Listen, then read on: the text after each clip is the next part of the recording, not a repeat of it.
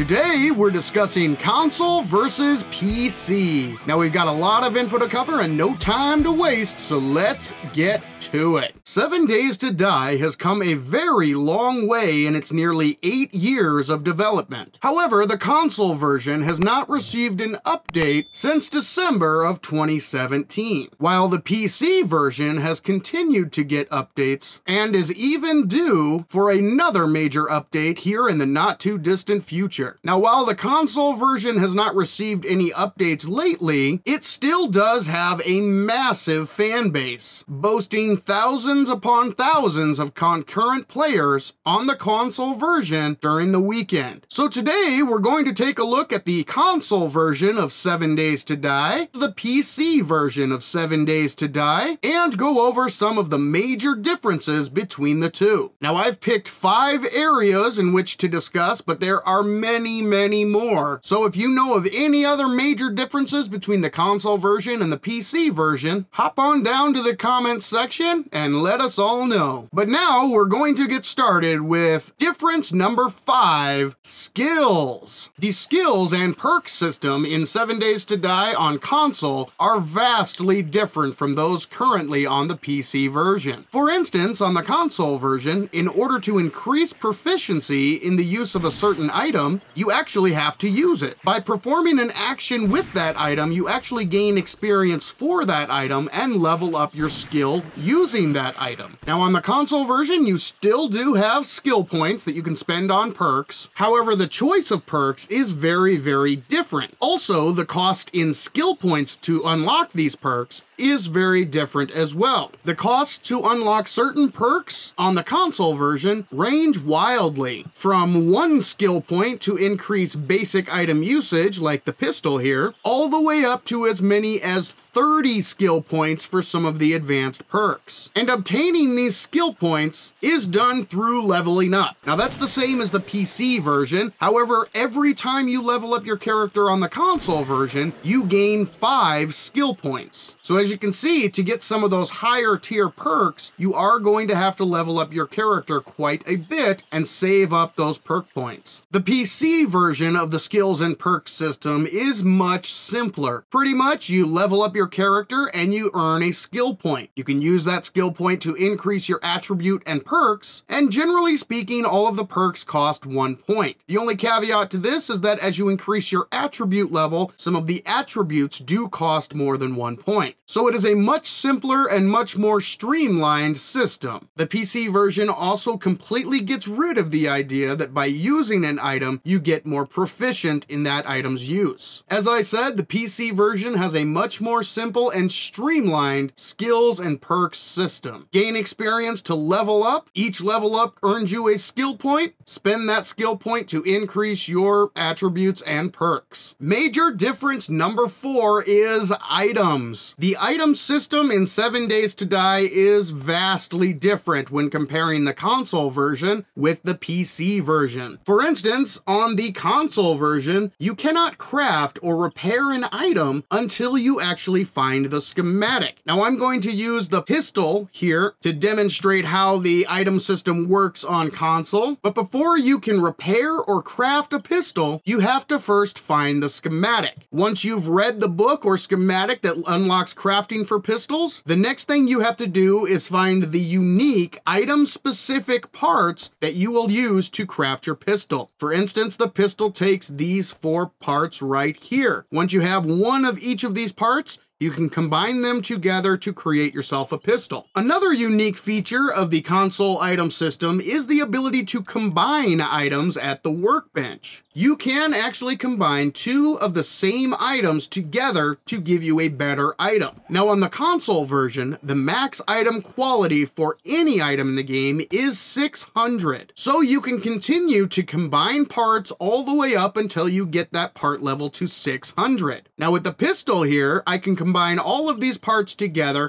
and each one of the individual parts will increase in quality rating. By combining all of these qualities together, we will get our finished pistol quality. Once you have all of the individual parts up to level 600, combine those together, you will have your level 600 pistol. And the same holds true for any item in the game that is made in this way. It is kind of a complex but rather unique and interesting item system. On PC, however, items are much more streamlined and straightforward. They have a quality rating of 1 to 6, and most item crafting can be unlocked by unlocking certain perks. Now, the schematics are still in the game, so you can still find item schematics as well. However, a lot of the crafting can be done by unlocking perks. The PC version, however, completely got rid of the combining feature that the console version has. The quality of item that you can craft is fully dependent on your perk level for that item. So for instance, if we were going to craft a pistol on the PC version, the quality of pistol would depend on our gunslinger perk. And it is not possible to craft the top quality items on the PC version. Those you either have to find in loot, buy them from the trader, or receive them as a trader quest reward. The item system in the console version and the PC version are extremely different. Major difference number 3 is traders. Now, thankfully, the console version did get traders in the game. When it originally came out, there were no traders on the console version. Thankfully, traders were added to the console version. However, the traders on the console version are not nearly as versatile as they are on the PC version, primarily because the console version does not have access to trader quests. The questing system on the PC version is monumentally important. It adds so much to the game. It gives your character a sense of purpose, a goal to obtain, plus gives you an excellent way to gather more loot, earn more dukes, get more experience, and overall just feel like a badass. Trader Bob here sends me out to do a job. I gear up, head to the location, slay some zombie jerks, come back with a backpack full of awesome loot, and get my reward. Trader quests in the PC version added a lot to 7 Days to Die, and unfortunately, the console version does not have the trader quest option. Major difference number 2 is zombie jerks. Now, there is no denying that the zombies on the console version of 7 Days to Die and the zombies on the PC version of 7 Days to Die are completely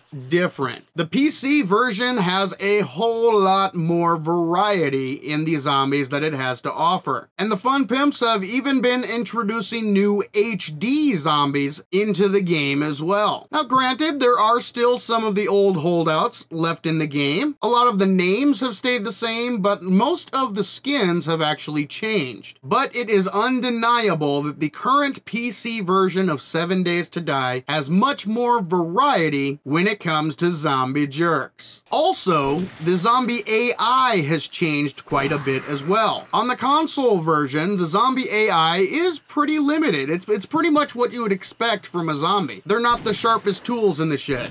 Designing a horde base on a console version is completely different than from the PC version because the zombie behaviors are so different. On the console version, underground bases were king because zombies could not go underground. However, the PC version completely changed that. Now, instead of dumb, stupid zombies, we have MIT graduate zombies. These zombies somehow know the best, straightest, quickest way to get to you regardless of your design. They know how to get to you, and they will get to you as fast as they can. And thinking about building an underground base or an underground bunker? Yeah, that doesn't work very much anymore. That's because the new zombies have auger hands. They will quickly dig down to you. So needless to say, the zombie pathing and AI in 7 Days to Die has changed dramatically. And major difference number 1 is performance and quality. 7 Days to Die has come an extremely far distance when it comes to performance and quality. On the console version, you frequently dealt with lag issues. The graphics were noticeably lesser than on the PC version. And on the console version, you frequently dealt with this issue. I call this the load freeze. As you're driving your mini bike down the road, all of a sudden, you'll see the little red circle in the top, the logo starting to spin, and you know, oh crap, this is gonna suck. And you'll basically hit a wall, and it will freeze until the game loads the next chunk and allows you to continue. This is extremely frustrating and annoying, to say the least. Now imagine if you are in the hub city on the console, driving your mini bike, trying to get out of Dodge, being chased by like a feral white and some dogs, and then all of a sudden you hit this error, you hit this load freeze. By the time the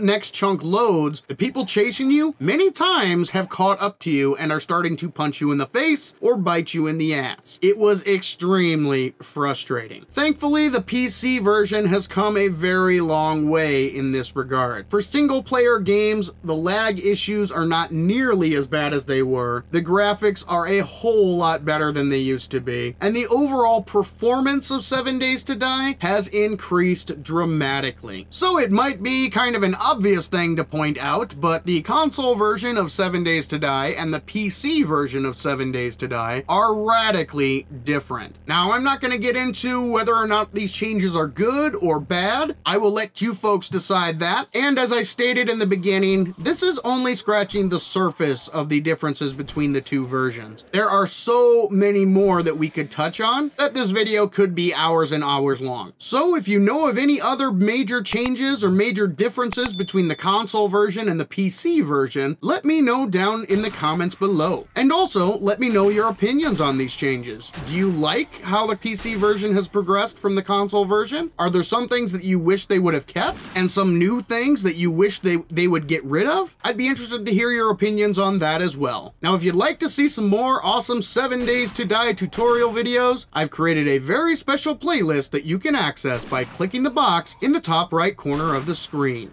But for now, this is Saven saying thank you, ladies and gentlemen, for joining me in Saven's World. And remember, the average gamer is always king of the hill on the bell curve.